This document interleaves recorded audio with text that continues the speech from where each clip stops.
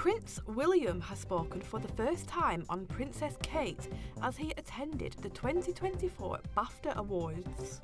The Princess of Wales was unable to make the ceremony as she continues to recover from her abdominal surgery at their home in Windsor. Speaking to the chief executive of the South Bank Centre, Prince William talked about his wife's absence, mentioning that Kate was sorry that she could not be there. William commented, "I'm sorry Catherine's not here, she does love the Baftas."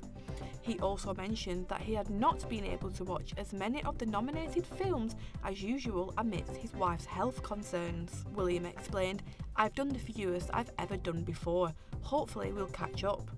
William also revealed that he and Kate usually watch films together. He said, "All the ones I watch, she watches with me, so we go through it very carefully."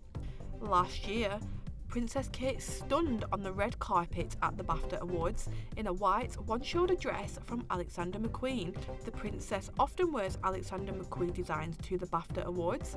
In 2011, she wore a lilac dress cinched in at the waist with a glittering belt, and in 2017, she wore a floral off-the-shoulder gown by the designer. Prince William has been president of the British Academy of Film and Television Arts since 2010 and regularly attends British film events with his wife Kate. Opening the ceremony, Bafta chair Sarah Putt welcomed the prince to the event and sent well wishes to Kate and the King.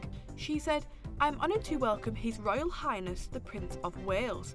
Thank you for being here tonight and for all your support helping Bafta deliver its mission." She added, "May I take this moment to send Her Royal Highness the Princess of Wales and His Majesty the King our very best wishes." Prince William has only recently stepped back into royal duties after a period of looking after his wife and his 3 children following Kate's operation.